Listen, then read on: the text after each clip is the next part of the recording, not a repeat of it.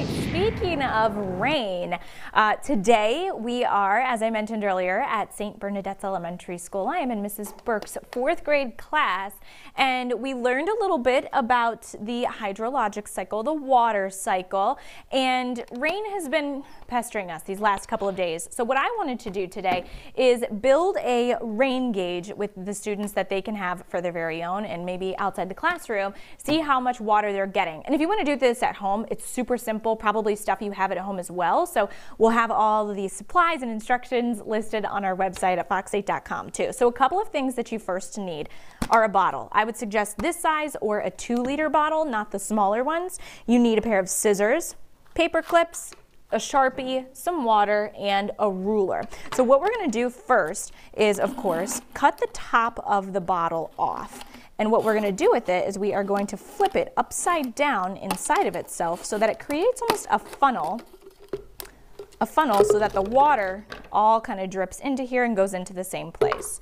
So next up, what I want to do is go ahead and measure the bottle. And we're not going to start from the very bottom of it. We're going to start a little bit above because, of course, there's the ridges at the bottom of the bottle. You want to start with a flat surface.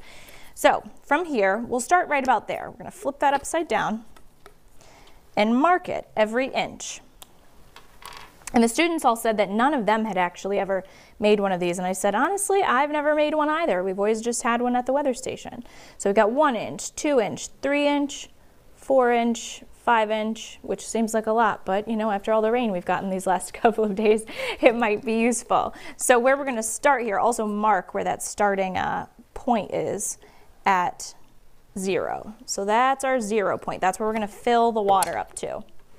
So I'm going to go ahead and fill the water up in the bottom just to that 0 line, right about there. So it creates that flat surface. It also weighs the bottle down. We're going to stick the bottle top in upside down and pin it to the side so that it doesn't fall out. And again, this is something you can use at home. What you want to do is, of course, put it outside, but put it near a very open space. You don't want to be next to any roofs or next to any trees because, of course, that could skew the data that you get from it. You could get runoff from a roof or leaves blocking the rain from coming down. And, of course, then you would want to mark this. You got 1, 2 inches, 3 inches, 4, 5, and 6. So there you go. I mean, it doesn't get much simpler than that, making a rain gauge at home. So watch here. Starts raining, rain's coming down, it funnels it all into there, and you pick up a couple of inches. That seems pretty simple, right? Yeah, and now you guys have a rain gauge of your own. Like I said, you guys can make this at home as well. It's super, super easy. It's also a good way to teach the students and kids about how much rain is coming down and maybe why your backyard is flooding the last couple of days. Now you know, yeah. That's it all great. Makes sense. Thank you. Very clever.